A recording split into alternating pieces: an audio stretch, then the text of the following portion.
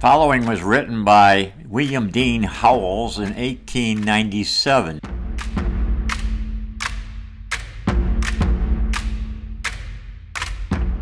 There are the fathomless forests, broken by the prairies and rivers. There are the Indian towns widely scattered along the larger streams throughout the whole region. There are the French posts on the northern border, with each priest and a file of soldiers and a few Canadian farmers and traders. And there is a steady pressure of the backwoodsmen westward, in spite of every hardship and danger, in spite of treaties, in spite of rights and promises.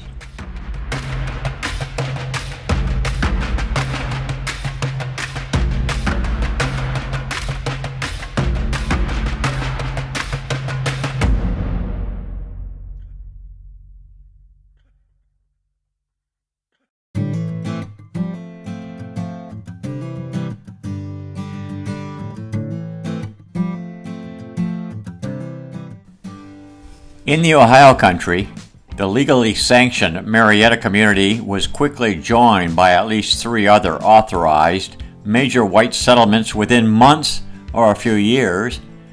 The New Jersey men at now Cincinnati, 1788, a Virginia group at Massey's Station, now Manchester, 1790, and pioneers from Connecticut, staking out Conneaut in Ostabula County, Ohio.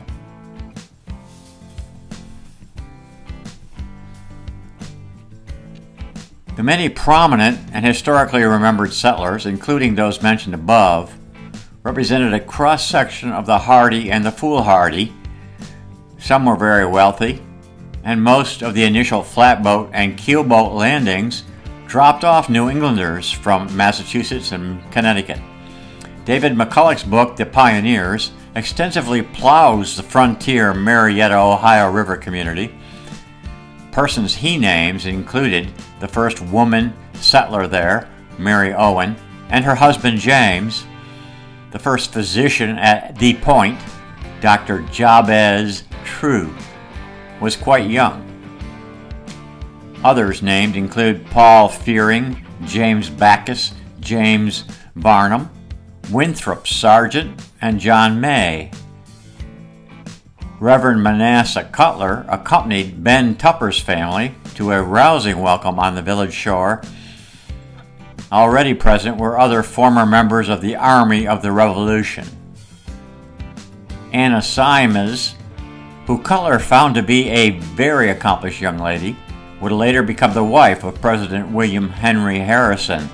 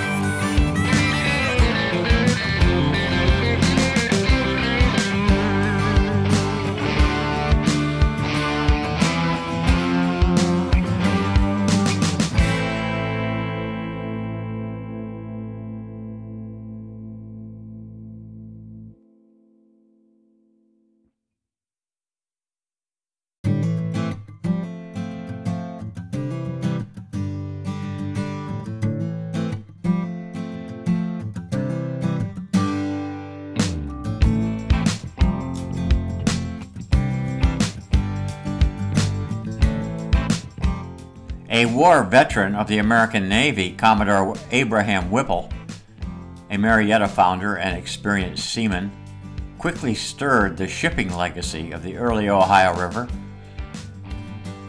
His grave at Mound Cemetery at Marietta says, sacred to the memory of Commodore Abraham Whipple, whose naval skill and courage will ever remain the pride and boast of his country. In the Revolution, he was the first on the seas to hurl defiance at proud Britain, gallantly leading the way to wrest from the mistress of the ocean her scepter, and there to wave the star-spangled banner. He also conducted to the sea the first square-rigged vessel built on the Ohio, opening to commerce resources beyond calculation. Born September 26, A.D., 1733, died May 27, 1819, aged 85 years. That sailing vessel referenced on his gravestone was guided backward across the infamous falls near Louisville, Kentucky, down the Ohio and Mississippi to the Gulf of Mexico. Marietta became a shipbuilding site and port. The steamboat being devised in New York, under the meticulous genius of Robert Fulton, eventually made its way up the Ohio waterways. Steamboats transported commerce, tourists, and Indians east to west.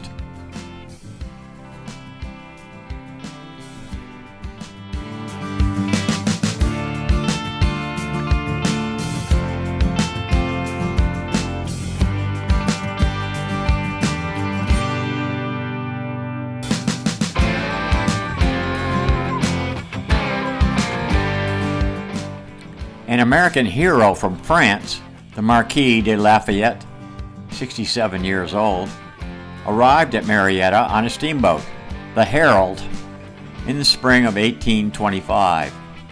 Guns of salute were fired. The townspeople lined the shore, cheering.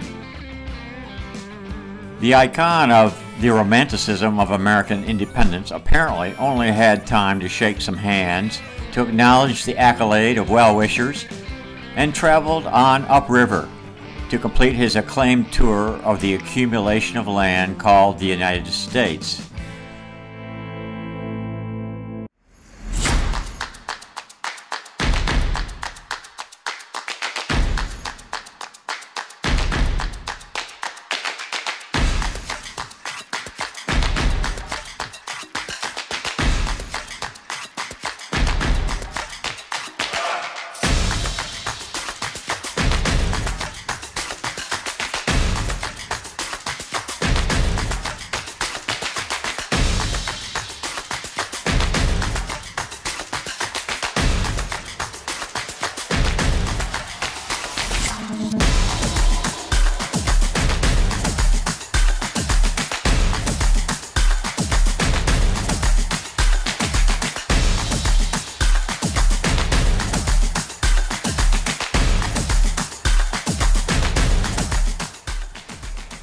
A young man named John Chapman from Massachusetts arrived in Ohio and immediately began to plant apple seeds.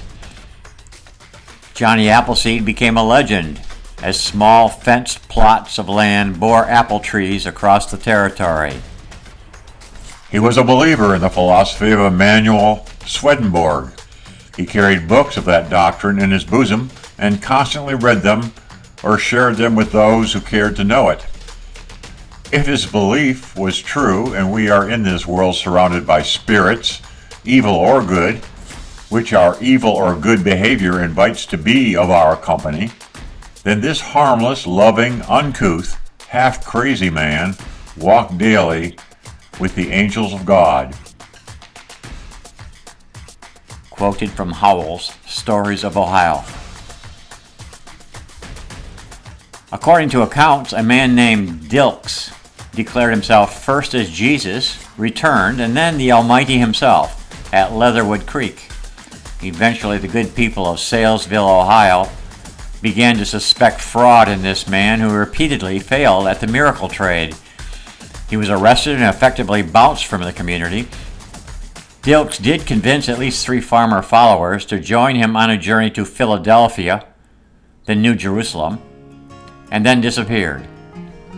At least one of the 3 claimed he had seen Dilks taken up to heaven.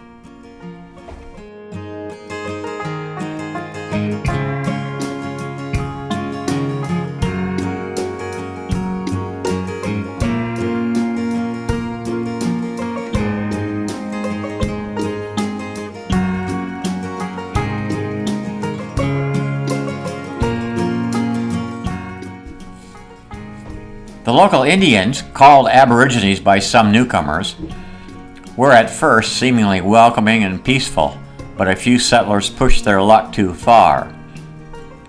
Ohio Company members, 36 of them, moved north from Marietta to settle Big Bottom, east of the Muskingum River. They did not complete the blockhouse in a timely way and relied only on pickets. On January 2, 1791, a war party of maybe 24 Delaware and Wyandot men from the north attacked the unsuspecting settlers, killing 9 men, 1 woman, and 2 children. The Big Bottom Massacre helped inject a new frenzy of frontier angst and then warfare across the Northwest Territory.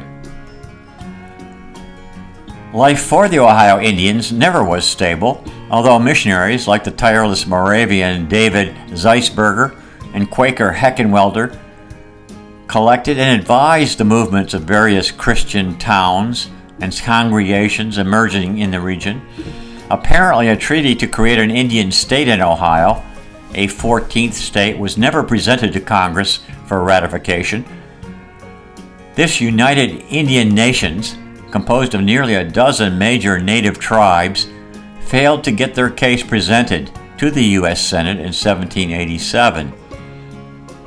Rufus Putnam, in Marietta, who carefully managed his community's friendly exchanges with the local tribes, negotiated in 1792 with Wea, Kickapoo, Pianashaw, Potawatomi, Peoria, and Kaskaskia chieftains a treaty that was dead on arrival. It established the Indians' right not to sell their land. That right was, in Putnam's view, and the expectation of all parties present, and established recognition within the Northwest Ordinance that the Indians actually owned the land. According to Ostler, the utmost good faith shall always be observed toward the Indians. Their lands and property shall never be taken from them without their consent, and their property, rights, and liberty, they never shall be invaded or disturbed, unless in just and lawful wars authorized by Congress. But laws founded in justice and humanity shall from time to time be made for preventing wrongs being done to them and for preserving peace and friendship with them. This is from the Ordinance for the Government of the Territory of the United States, northwest of the River Ohio, July 13, 1787. It shall not be our fault if the plan which we have suggested to you should not be carried into execution. In that case, the event will be very precarious, and if fresh ruptures ensue, we hope to be able to exculpate ourselves, and shall most assuredly, with our limited force, be obliged to defend those rights and privileges which have been transmitted to us by our, and if we should be therefore reduced to misfortune, the world will pity us when they think of the amiable proposals we now make to prevent the unnecessary effusion of blood. These are our thoughts and firm resolves, and we earnestly desire that you will transmit to us as soon as possible your answer, be it what it may.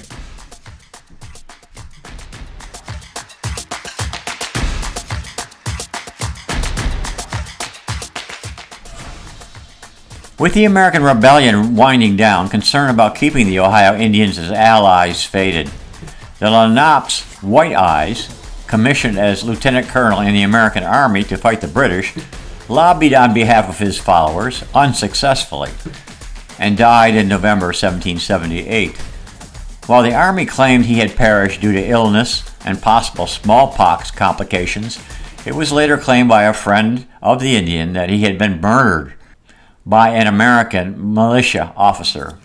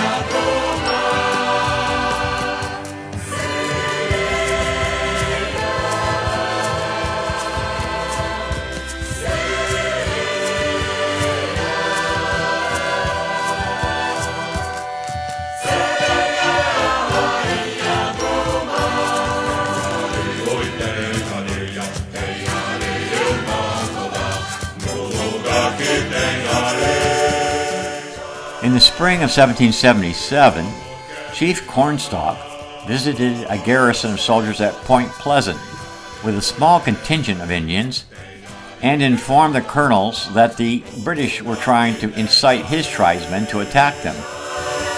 The soldiers seized Cornstalk and his companions and imprisoned them in Fort Randolph as hostages. A month later, Cornstalk's son, Elenipsico, came to the fort to see his father. During his visit, a soldier walking near the fort was killed by another Indian. Cornstalk, described by historians as a handsome, intelligent, and highly honorable man, stood calmly in the doorway to his cell and faced a group of vengeful militia. He was mowed down alongside his son and Chief Red Hawk. But before the execution, storytellers say the old chief looked upon his assassins and said the following: I was the borderman's friend. Many times I have saved him and his people from harm. I never warred with you, but only to protect our wigwams and lands. I refused to join your pale-faced enemies with their red coats. I came to the fort as your friend to warn you, and you murder me. You will murder by my side my young son.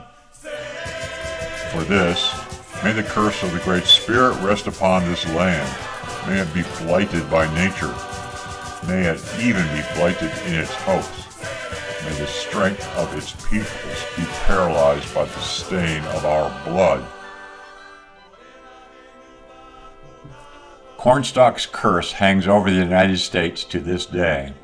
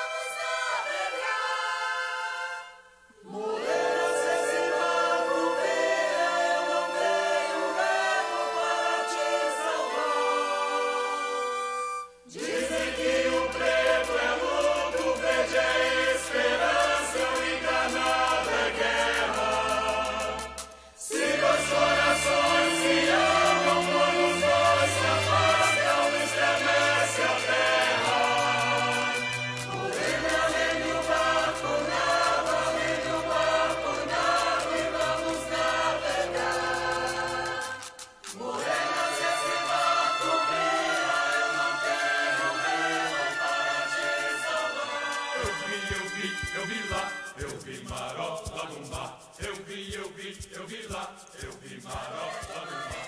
Eu vi lá.